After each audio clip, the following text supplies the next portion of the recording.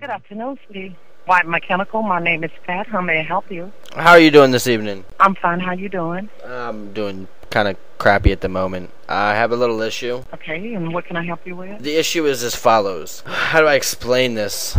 Alright, so me and my wife were having an intimate moment in the shower, and during that, the protection, if you will, fell off and got stuck in the drain of the shower.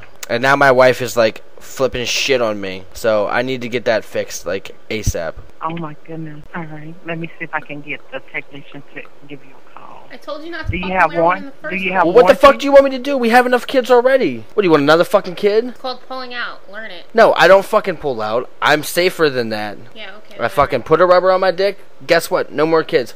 Yeah, and now you can't shower, so you could be a dirty scumbag with mad kids. Congratulations. Well, what the fuck did you want me to do? I mean, Jesus fucking Christ. It's not my fault you pulled away, I slipped out and it fell off. Are they gonna come fix it? I'm finding out now. Fucking hold on. Jesus goddamn Christ. Acting like a fucking crazy nutcase. Hello? Yes, sir. I'm sorry about that. Oh, that's okay. Do you have warranty, sir? No. Alright. They have warranties for showers? Well, it's plumbing. I mean, do you have I'm trying to set up for a plumber to come out. Yeah. Is that correct? Yeah. I know there was a warranty on the condoms, but I don't know about the shower. You know, sell by, blah, blah, blah. It's giving me another number for you to call. Another number? Yes, sir. God, fuck. Alright, what's the number? 214. Hold on a second, I gotta pull my pen out of my pocket. All right. I can't believe you fucked up the moment. You know what? Shut the fuck up Good and job. go in the other room.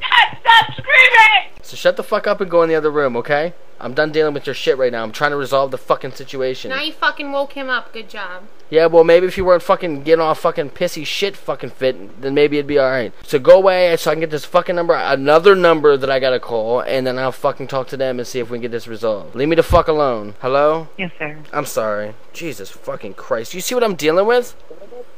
All because I was trying to stop from having another fucking kid. Jesus Christ. Most chicks are like pressuring the guy to wear a rubber. And I'm sitting here trying to wear one so we don't have another fucking kid.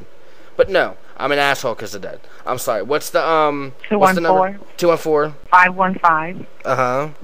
0781. I'm just out of curiosity. Has this ever happened to you? No. Like, is my luck like the worst? Or what? It'll change. I'm so sorry to hear that.